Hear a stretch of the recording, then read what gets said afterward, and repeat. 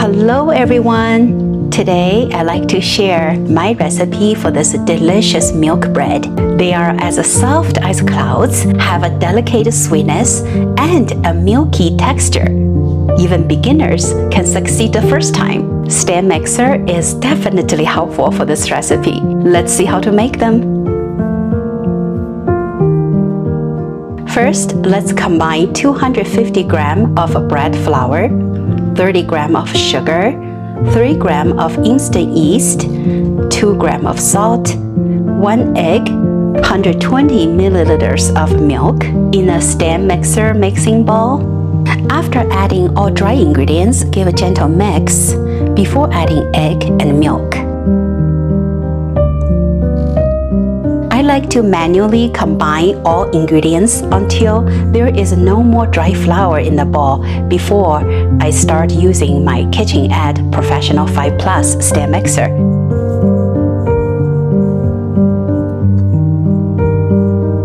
After dough well combined, begin mixing at a low speed to form a dough.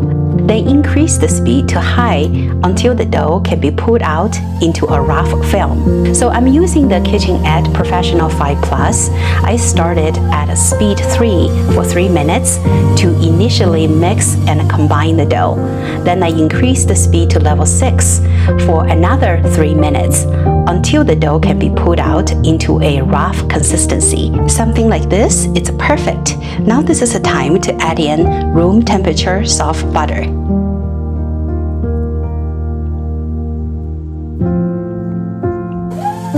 Begin with speed 8 for 5 minutes, then increase to speed 10 for an additional 3 minutes. During the mixing and the kneading process, you will need to pause a couple times to scrape off any sticky flour clinging to the side of the bowl. This ensures that all the ingredients are well incorporated and the dough hook can grab and knead the entire dough evenly. After kneading at a speed 8 for 5 minutes, it's time to check the consistency of the dough. Take a small portion of the dough, gently pull it, and assess its texture. If the dough is still sticky on your hands and, when pulled open, appears about 80% transparent but feels a little rough and not as smooth, then put it back into the bowl. Continue kneading at a speed 10 for an additional 3 minutes. This extra kneading time at a higher speed will further develop the gluten and help achieve a smoother and a more elastic dough consistency.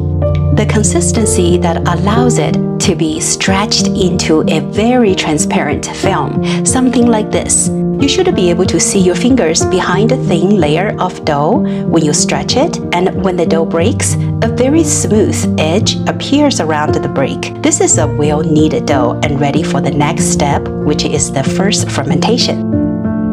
Transfer dough on work surface using both hands to pull and tug a few times to shape into a ball. As you're shaping away, you will see the dough ball is gradually getting smoother. After shaping the dough ball, we'll cover the dough ball and leave it to rise until it doubles in size. This will usually take about an hour to hour and a half, depending on the room temperature. In my case, with a room temperature of 32 Celsius, 89 Fahrenheit, this process took an hour and a half. Divide the dough into 8 portions. You are welcome to using kitchen scale if you like to be precise. We're going to using same pulling and tuck ender technique to create 8 small dough balls. And I apologize for this part of film. I didn't realize it wasn't being filmed how to create a small dough ball, but it's actually the same technique as we are forming a bigger dough ball earlier. Then cover them and start the second fermentation until doubled in size. And this time, preheat oven to 170 Celsius, 338 Fahrenheit.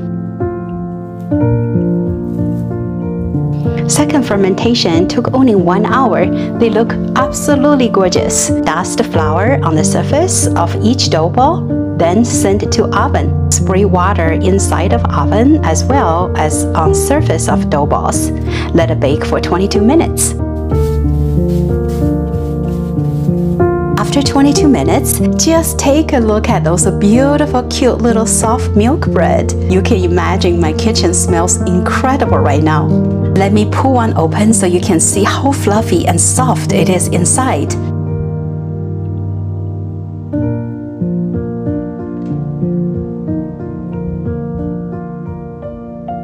I love spreading butter on freshly baked milk bread. It is so delicious, I can't stop eating it. Thanks for watching. I hope this recipe gets you started baking this lovely milk bread rolls. Bon appetit, everyone! So delicious, I can't stop eating it. See you next time!